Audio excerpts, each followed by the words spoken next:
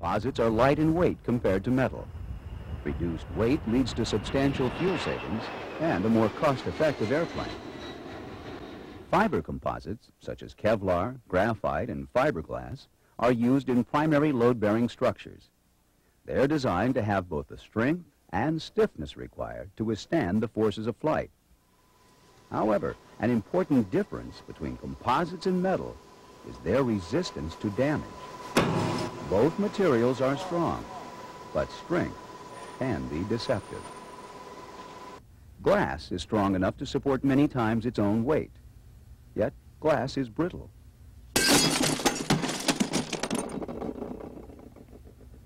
Composites are also brittle, so their damage tolerance is different than metal. Metals like aluminum become plastic under stress, bending or stretching until they finally break. Composite materials are elastic. They resist stress up to a point and then suddenly fail. This characteristic is crucial to understanding how impact affects composite material. It starts with the way composites are made. Fibers are embedded in a resin matrix. The matrix is relatively weak and serves primarily to bind the fibers together. These fibers give the material its strength. Yet the fibers are also brittle. Fibers are aligned in one direction. This allows the material to resist forces that compress or pull on the structure. But because of the weak matrix, there is little resistance to force from the sides. To compensate for this, unidirectional plies are laminated together at various angles. This improves its resistance to forces from all sides, except top and bottom. The weak matrix and brittle fibers provide little resistance to stress from this direction. It is a bit like the structure of an egg. An eggshell is rather strong when squeezed from one direction, but apply just a bit of pressure from the side and... Parts with honeycomb core are especially vulnerable to damage, since the laminate skin is very thin. Composite materials undergo extensive testing to determine their ability to withstand various types of stress. 1, 2, 3. Energy from an impact can damage the material in several ways. High-velocity impacts result in punctures and a relatively small damage zone. A medium-energy impact will crush the surface material. Internal delamination is extensive, and often fibers are fractured on the back side. Damage from both high and medium impact is severe, but easily identified. A low-energy impact, say from a bump or tool drop, can show little, if any, external sign of damage. However, internally there may be extensive delamination, spreading in a cone-shaped area from the point of impact. The key point is that just because an impact doesn't leave a mark, doesn't mean that damage hasn't occurred. If you think you may have damaged a part, bring it to your supervisor's attention. An information pickup will be written to ensure that the part will be tested. Most, but not all parts, go through non-destructive testing. Therefore, it is important that you identify any parts that might have been damaged. After parts are cleared by NDT, it is crucial they be handled carefully during all assembly operations. Impact damage creates a large percentage of rework activity, as well as many scrapped parts, and that's costly. A lot of your time and effort goes into each part. The paperwork required to process rejected parts is expensive, and some parts cost as much as the yearly wage of a grade 3 employee. Producing composite parts is labor-intensive, and each time a part is handled, there is opportunity for it to be damaged. So careful handling is important during every step of the manufacturing and assembly process. Here's what you can do to handle parts properly. Know your materials. Keep work areas clean. Lift parts properly. Maintain equipment in good order. And store parts safely.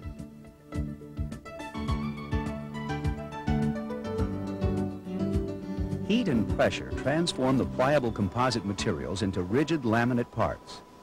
Along the way, they are vulnerable to different kinds of damage. During layup, use care to avoid cutting through underlying plies, since this will reduce the strength of the part. Hold the knife steady and pull the material into the blade. Careful handling of core is essential. Damaged cells shouldn't be popped back into place. They will fail under the heat and pressure of the autoclave. Bagged parts can be damaged by hard or heavy objects placed on them. Half-moon dents are the result. Parts with aerodynamic surfaces or appearance items may require rework if surface blemishes occur. Hooking up parts for the autoclave requires extreme care. Avoid stepping or kneeling on parts. If there is no other way, then minimize the force by walking on the edges of the tool. Most damage occurs after parts are cured. Debag parts carefully. Applying too much force can fracture or delaminate assemblies. Especially in your radius areas. In your tight radius areas, you want to be sure that you don't apply too much force because it will crack or delam the part. Wedges can be used to evenly lift parts from tools. Part edges are fragile and can be damaged by anything hard, belt buckles, rings, or even other composite parts.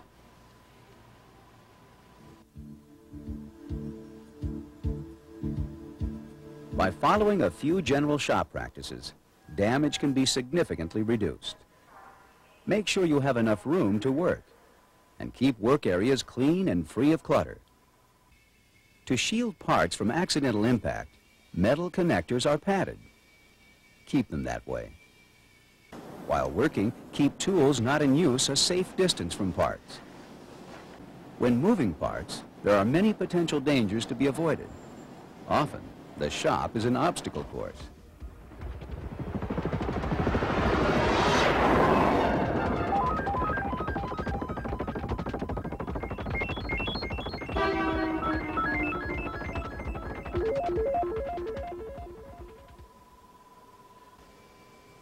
So before moving a part, clear a path.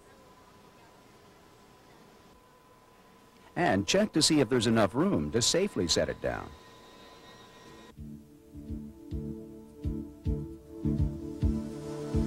Take the time to handle parts correctly. Rushing or trying to move a large part by yourself isn't worth the risk of damaging the part. Use 2 people to lift parts that are awkward, heavy, or longer than 4 feet. Don't allow long panels to flex. Support the load evenly to distribute the weight and minimize part flexing. When you're picking up elevator panels, you need to pick them up here and over here. These areas right here are the core bays, and they're the weakest points of the whole panel.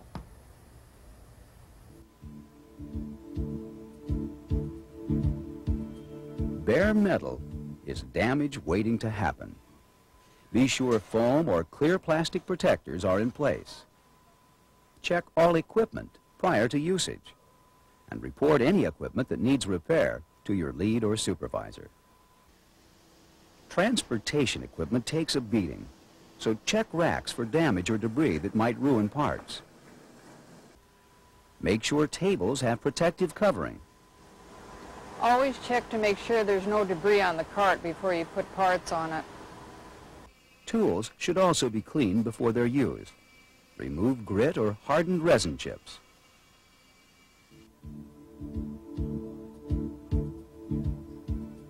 Ideally, leave plenty of room between parts.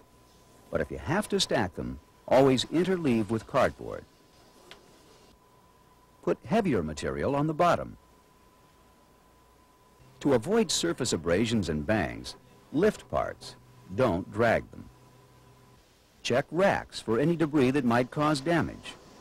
When possible, choose equipment that is large enough to hold the entire part.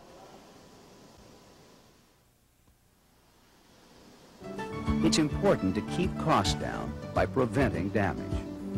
There are many things you can do to handle parts properly. Composite materials have both strengths and weaknesses. Anyone who handles composites should be aware of their characteristics. Remember, improper handling can damage composites, even though the damage isn't visible. Keep work areas clean. Most damage happens after parts are cured. Take the time to lift and move parts correctly. Always inspect equipment before using, and keep equipment properly maintained. Protect parts by storing them safely. To keep composites a competitive alternative to other materials, it is vital that we reduce the high costs involved in composite production. Choosing to handle composites properly is one way to achieve this.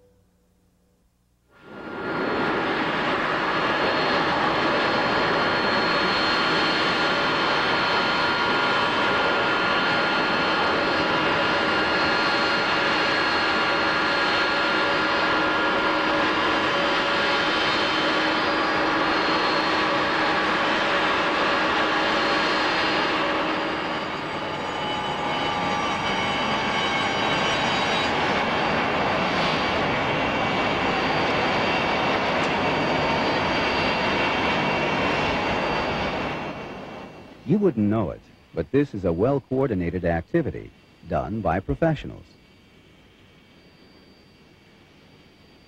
But even these professionals can have accidents. That's why we all have to be aware of what we do when we're working around an airplane. Today's airplanes make wide use of composites in their structure. Some of these areas are the wing-to-body fairing, engine cowls, spoilers, aileron, rudder and elevator, landing gear doors, and other primary and secondary structures.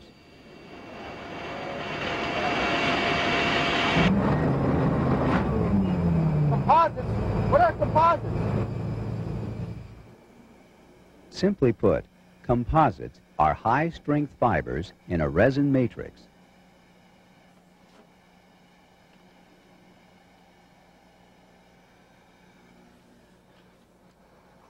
They can be Kevlar epoxy, like this air conditioning duct,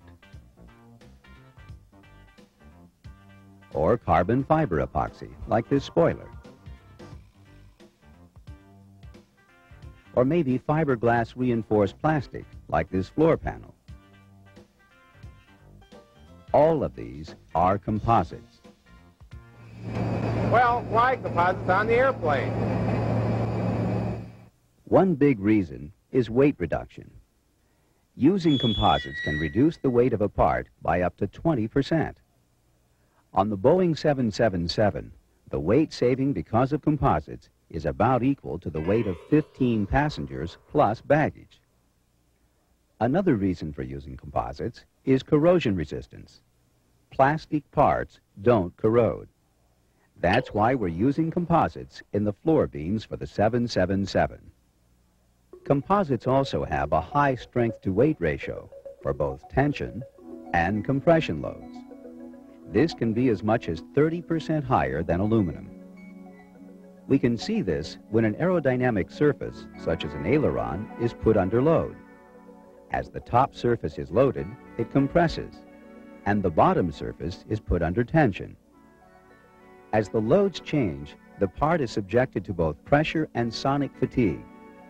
Again, advanced composite laminates have fatigue characteristics superior to those of metal. Composite laminates get their superior strength from the light, strong fibers and the way they are built up. If we take a composite laminate apart, we can see how the layers or plies are rotated to improve the structure's resistance to stress from all sides. The plies are held together by an epoxy resin matrix, cured under heat and pressure. This relatively weak matrix and strong but brittle fibers supplied little resistance to surface impact damage. That's why, when there are surface strikes to composites, you should report them and have the damage checked in the structural repair manual. The SRM gives inspection and repair procedures. It also gives limits for allowable damage. So, before assuming what is or is not allowable damage, report it. Let me tell you some stories to show you what I mean.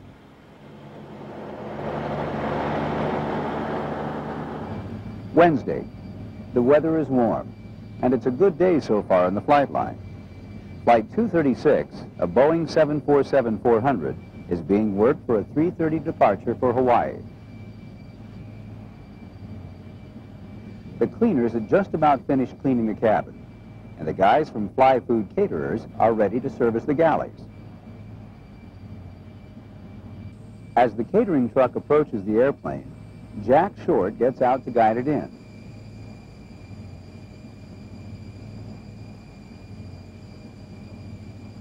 As he does, Sam Long, lifetime buddy and fishing partner, comes over to catch up on the latest. Stop! Get her down! Get her down!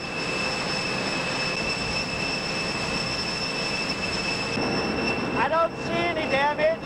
Okay, good. Back it out here. This accident could have been prevented, but it happened. It should have been reported, but it wasn't. And this is what happened. When the truck hit the fairing, it caused the near side of the fairing to disbond from the core and delaminate the skin. This weakened the structure. As the plane went through many cycles, the fibers broke down and the structure failed. This caused the fairing to come apart.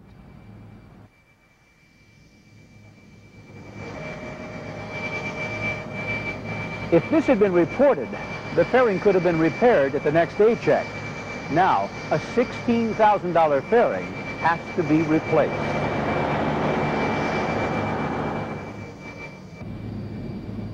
Monday, a typical Monday on the flight line.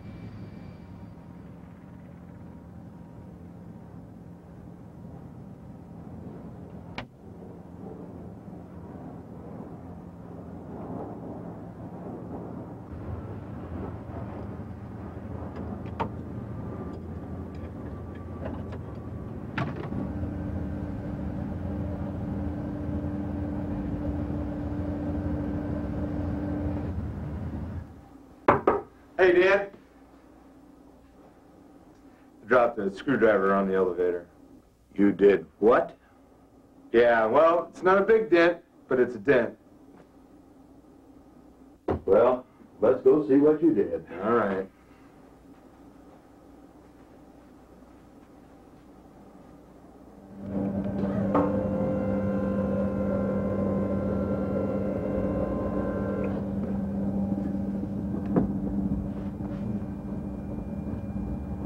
Call this damage? I've gotten worse dents in my car in the company parking lot. Let's go down.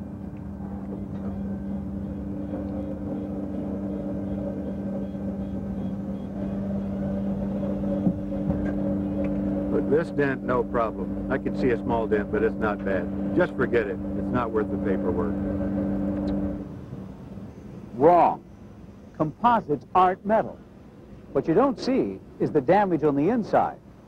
The surface may seem okay, but the skin is broken and has delaminated. As the plane flies, water will get into the honeycomb core and then freeze, breaking the core. And the cycle goes on and on. You can see how a small dent can become major damage. That small dent could have been repaired for about $100 and 8 hours of labor, but it wasn't. And now the entire elevator will have to be reworked. Reworking the elevator will take 800 hours, plus $10,000 for repair materials and fasteners. In addition, a leased elevator will cost about $12,000 for the 2 weeks it takes to repair the original. Any way you look at it, it's a lot of money.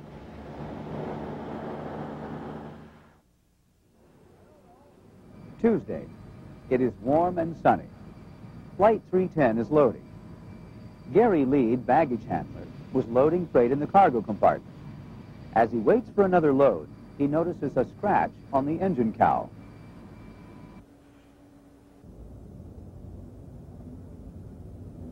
Hey, Bruce! Come here, look at that! Whoa, how'd you do that? Hey, I didn't do it! I just saw it! Well, we'll have to report that. You remember what Earl said about reporting aircraft damage. Okay, but you do it! Okay. Good thing this was reported. The SRM said that this damage could be covered with speed tape and repaired later. If it had gone unprotected, it would have grown, and a $100,000 cowl would have to be replaced. Remember, preventative maintenance is also important. So repair edge erosion promptly to prevent delamination. Touch up missing paint to protect composites. Repair oil leaks promptly and remove all oil contamination from composites. Use care when opening or closing doors and access panels. Use care when positioning ground equipment. Hot engine exhaust can damage composites. This completes our stories about composite structures awareness. You probably have many stories of your own, but as you have seen, just being careful is not enough. Know what to do when a problem comes up, who should know about it, and where on the airplane the composites are located, and be aware.